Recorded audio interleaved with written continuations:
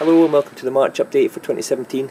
There's a bit of progress on the east end of the layout, round about the retaining walls and the incline that I'll share with you, and also outline some of my plans for the next couple of months, and also I'll throw in some BR Blue running shots for you today. So I hope you enjoy. Any questions, as always, please get in touch. Cheers!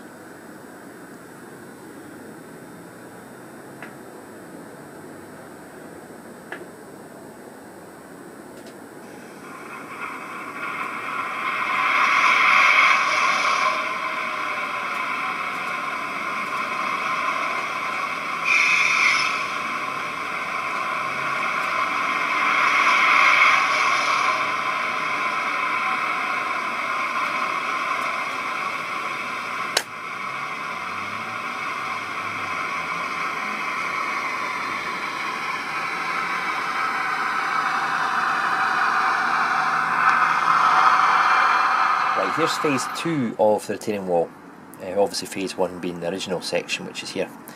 I've stepped this out and it comes all the way along and it meets the buttress from the arch. Now the main reason for doing that was the upper baseboard curves in and it was getting in the way. So if I'd continued it flush with the first section of wall, it would have to have ended about here at the signal and then stepped out anyway. So I thought I'll just, while I'm at it, get a bit more variation there. And it seems to have worked quite well. The curve, southeastern fine cast plastic card, and I've got the two buttresses there, and if I can get closer, you'll see that the buttresses are flush with the angle of the other walls, i.e. there's no gap here at the side. I've angled the side of the buttresses on each side to cater for this angle, and I had to plan that in when I was doing the original plans for the tunnel area, because the tunnel's not square on, it's at an angle. So we're working with angles here to try and get it all just to look right, like it's been cut into the embankment, if you like, of the upper section. And I've got this little step out here, which I talked about in one of the last previous videos, about which one looked best, and I've gone for the step out, and there's a buttress just tacked in place here to continue the wall along towards the other raised section. The height of these walls is 113mm, and the height of the upper baseboard is 95mm. Okay, so that's the size that I kind of work with.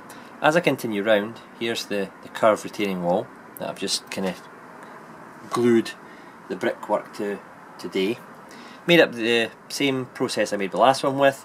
You've got 2mm MDF glued to formers under kind of pressure with epoxy resin, and supports at the back. I'll take it out later, but you've seen the other ones.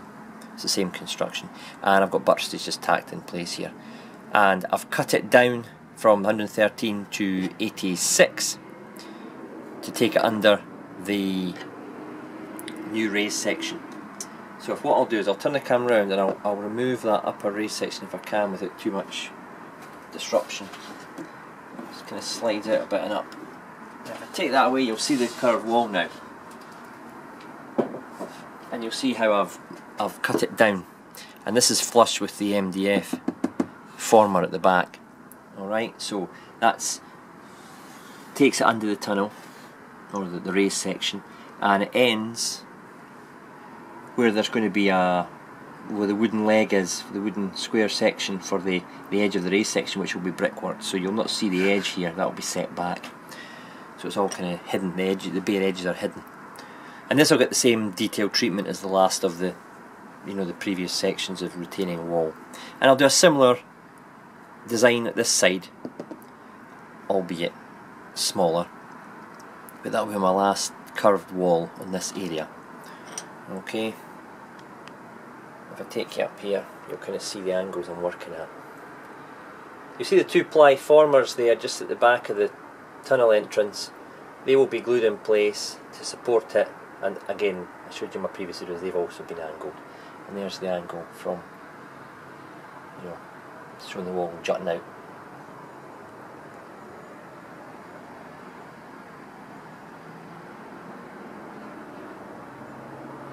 I'll fill that area there with ply and MDF, just like I've patched up with the the other parts, as you can see there, I've had to patch up with MDF for the slight gap. I'll do the same there, so it'll be hidden and blended in. And that's the next week's job. And then it's a case of working on the girder area, priming and painting the brick, and then moving on to the next bit.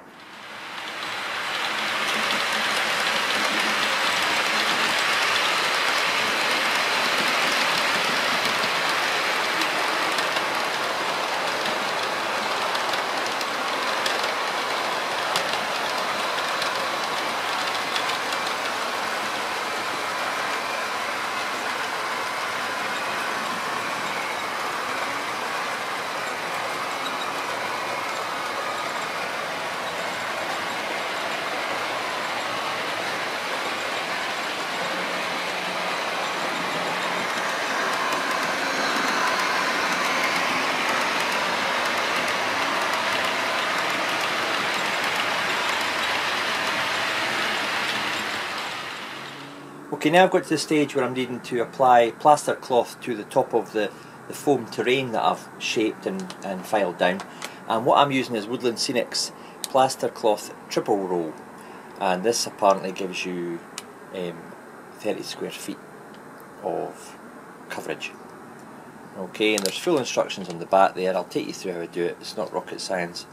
You know, it's fairly simple to do, but messy, hence I've got the sheets down.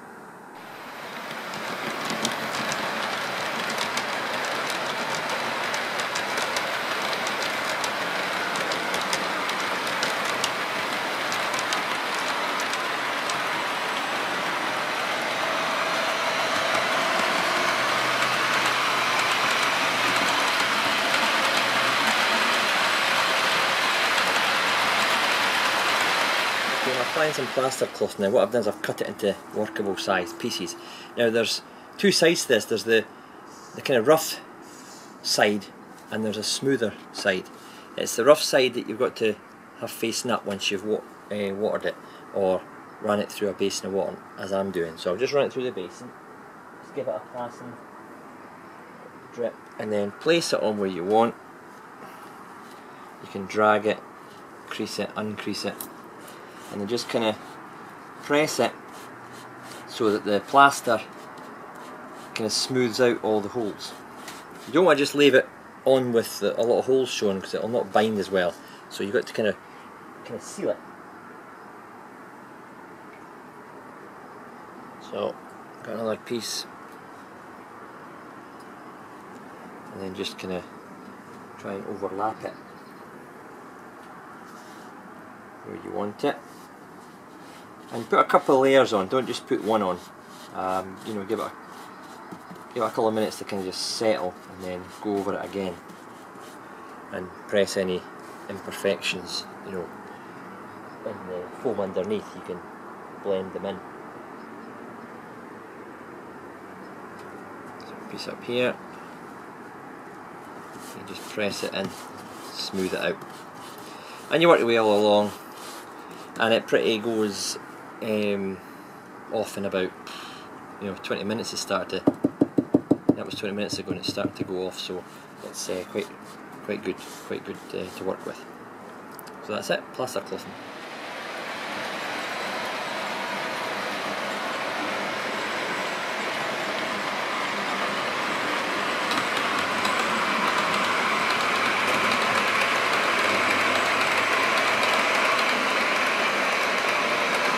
Okay, that's all the plaster cloth done now, and it's just hardening up. I put 2 or 3 layers on each bit just to give it that strong shell where I could put scenic material and paint on.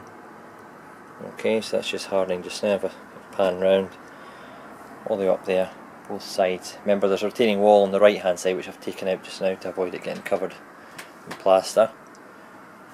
And then we come to this bit here, which climbs up to the top of the incline, all the way along, and it just tapers down the corner. I'll let this dry, and then I'll coat it in some earth colours, and then I'll leave it, and I'll be turning my attention to the ballasting and weathering of the track, and then scenic material and whatnot.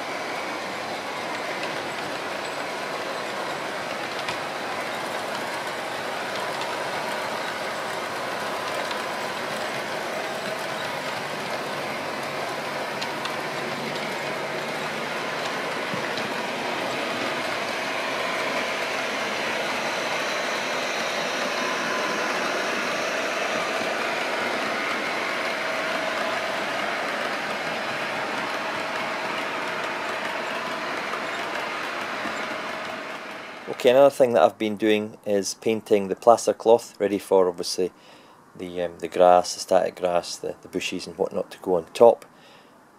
Initially, what I did was I had to get 4 or 5 days just to kind of really harden before I painted it. But initially I put on this Woodland Scenics Earth Colours liquid pigment, and it was an earth colour. And I felt that it was a bit light. You can probably see there. Also, it didn't give a very thorough coverage. I even put 2 coats on, and it didn't. You know, you could still see the plaster cloth coming through. Now, the last thing you want when you put your static grass and your scatters down is to see white plaster cloth shining through. That would just be a total no-no. So I was going to just put a couple of coats of this on, but you know, it's not cheap. It's I think £9 or something a tub. And I was kind of 3/4 of the way through there, having done all of the sections twice, and I still wasn't too happy with it. So what I turned to was my Green Scenes textured paint and yard filth, and that's £4.45, and a whole tub, if you like, of 125 millilitres did the whole section. You can see all the way down there. Now this gives a nice dark earth, rich earth colour. Also it's very thick because obviously the texture, it's like got a kind of pasty sand in it, and you know, it does give a nice texture like earth. So any bare bits shining through will, see this here, you've got a bit of texture there, will you know, be more realistic.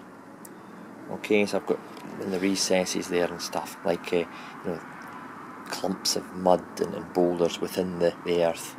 So that continues all the way up, and I've brought it in as close as I can to the track, so when I do ballast I can then go straight into the undergrowth without having to touch up a line of paint to get rid of any cork showing and whatnot. Okay, that was all done neatly there by putting paper down in between the backboard and the plaster cloth, and then when it was dry just pulling it out, and that's how I've not got any paint on the back seam, which obviously I don't want, because I'm going to fit a self-adhesive back seam at that ply at some point in time once it's all painted. Okay, so that's gone all the way down to the other end. Now what you've got here is still the white plaster cloth, and I'll explain what I've been doing here. Initially I was just going to slide this wall in, but when I did, I noticed that it was sitting slightly angled outwards. It wasn't, you know, it was sitting kind of angled like that. It wasn't sitting vertical. So I had to kind of hack bits out of there.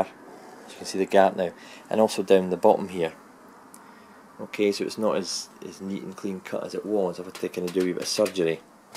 But now if I push it back, that's perfectly vertical. So what I'll have to do is I'll have to fill this gap here, and what I'll do is I'll get bits of foam, pack it in, and then once the wall is in place and painted and weathered and mortared, brick course put in, then I'll just, you know, smear some of the plaster cloth, or I've got shaper sheet plaster that you know, sets hard and quickly, and that will just patch it in. And then obviously I'll just patch up the top of the wall bits there and reapply some plaster cloth and stuff like that to just blend it in with the top of the wall. Okay, maybe you've got a tile, a ridge tile if you like, going capping stones going on the top there. Okay, so a wee bit of work to be done just to kind of blend that in. Again, bushes and whatnot will hide it all. Final part for this, I'll show you the tunnel mouth, and I neatened this up with the shaper sheet plaster, which honestly is set, I mix it too thick, and it's set basically on my knife. It was so quick, but when you put that in there now, you see there's no unsightly gaps. I'll do it the other side. Again, no unsightly gaps, and that'll let the terrain blend in nicely with the walls. How I did that was I took these and I just wrapped cling film over them, and I put them in place, and I smeared the plaster with a palette knife and my fingers into the gaps, and then quickly took that away, and you know, that's how I got the nice clean edge. It was almost dry on impact. Alright, so really, once I've got this wall bit sorted here, I'll be painting that, and then I'll continue the ballasting on the lower and the incline, this bit here, and then it's down to weathering the track, and then we're starting to think about scenic material. Obviously I've got to get the brickwork done here as well. It's taking shape, but not quickly, but I'm hoping to do it right first time, so I'm not going to rush things.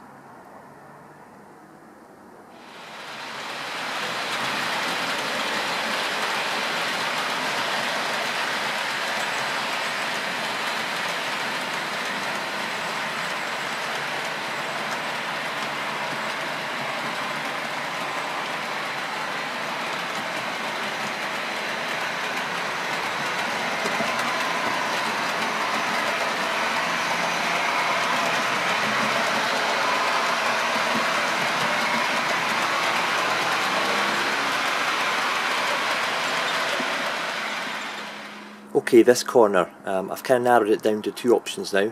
One is the country bungalow that's getting built, and you know, obviously I'd have workmen, a porter cabin, cement mixer, vans, tradesmen, etc. around about it, putting it up. It's not sitting at the proper angle, I've just put it there just now to show you. As you can see, there's not as much space as I initially thought for putting more than one down there. Obviously this would be maybe an acre of land or whatever that's been sold for, you know, a country private residence, and you know, they've bought the land and a nice big garden and stuff like that. So that's option one that I've narrowed down. I thought about a castle, but you know, that's a lot of work, and it wouldn't really fit in with the end of the layout. Maybe the other end of the layout near the Waverley Gardens that I'm doing, but not in this corner. So that's option one.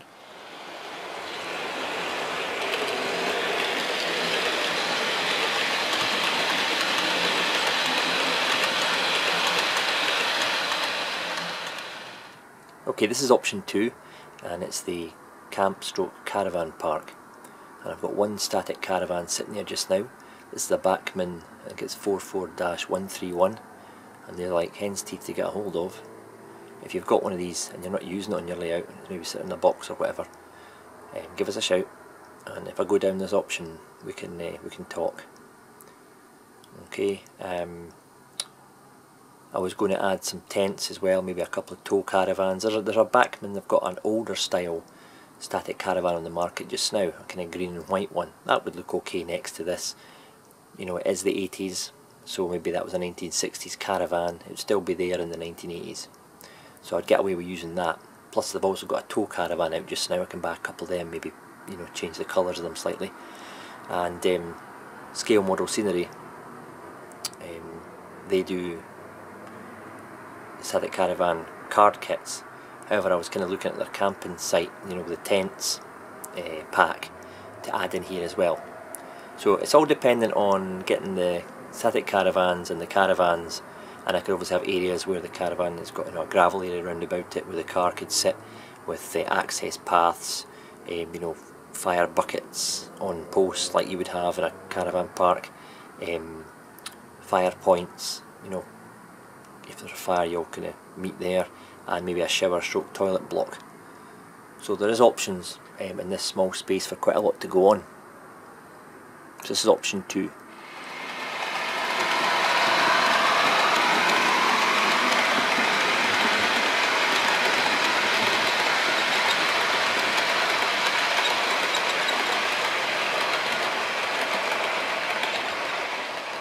As you can see, the wall is now complete and it's in position, and all the details and ledges are added to match in with the existing retaining wall. The tunnel entrance is recessed in to the wall to give it more depth and a more realistic look. And if you follow the wall round to the right, you'll see the girder bridge starting to take shape. Now if I move the camera around and show you what I'm working on just now. I've got a central pillar there, okay, that I've made out of just a plastic card, and then I've obviously lined it with the brickwork and put the ledge around the bottom again to match the rest of the retaining wall. And at the far corner there I've also got the support block. It doesn't go all the way in, it goes in about 60mm, as you can see there if I zoom in. In the dark bit in the tunnel it is actually lined, the wall is lined right the way around with the curve at both sides. And I'll maybe take the camera on the other side and show you in a minute. This has just been kind of mocked up just now, it's not glued in place. So I take them off there, the parapet walls. Okay. And then I take obviously I'm going to have a support at this side as well. But this obviously is a single entrance, that being a double. I thought to have a 3-span track that length without support in the middle was a wee bit unrealistic. So I've kind of divided it up with a big central pillar there for support. If I take that off, that's just a Wills Vari girder kit. Okay. That was almost a complete kit to do one, so obviously I've got another kit to do the other side. That's not been painted or primed yet, but if you look at one of my previous videos I showed you how to paint and weather that a long time ago. Take this out here. This doesn't go to the full height of the ply, okay? That's how I made it up. It's just a kind of frame, if you like, a shell. Alright. And I've got these bits going across there just to kind of support it as it was gluing, and then I lined it in the brick. Okay, so that needs painted up now. The ledges sit on top, and they've been made up from 1.5 and 1mm plastic card, and to give that kind of ledge look, you can maybe see the 2 layers there. And again, that's mimicked on this one here, which again goes into the tunnel. So it's starting to take shape. I've kind of got all the brickwork done now. Once I've finished this bit here, all the brickwork will be painted at once, and you know, the mortar course will be added all at once, and that'll really be it for retaining walls for this end of the layout. Okay, I'll be moving on to other things on the project list. So I'll take it into the other side and I'll show you how I've lined the tunnel. I've just taken the lid off the tunnel section here to show you inside, to show you what I was actually talking about from the previous clip.